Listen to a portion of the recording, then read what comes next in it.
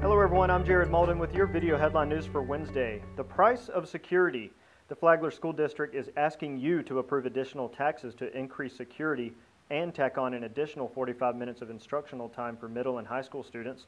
If approved, the tax would double the $1.6 million in annual revenue for the district, which has seen its budget decline in recent years.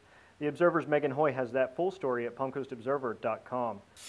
Roads are reopened at the intersection of US 1 and Matanzas Woods Parkway after a fatal crash this morning.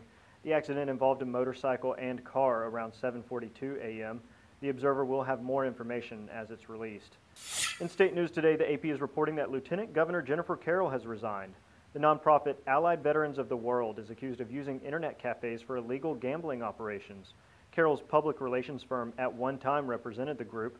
Officials with the Flagler County Sheriff's Office confirmed the internet cafe located at 50 Plaza Drive in Palm Coast is involved in the statewide sting. Better, not bigger. That's the idea behind Palm Coast possibly applying for its own liquor license. Vendors at events such as Food Truck Tuesdays and Rock and Rib Fest would be covered to sell alcohol through the city. Proponents say the move would allow more money to stay local.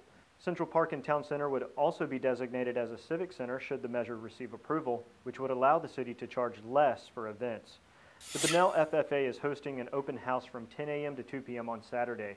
The event is meant to educate the public about the importance of agriculture and opportunities within FFA. In a correction to yesterday's video headlines, Shelby Miller's accident was a year and a half ago, not 3 months ago as reported.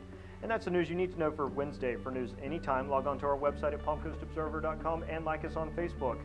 I'm Jared Malden. From everyone here at The Observer, thanks for watching.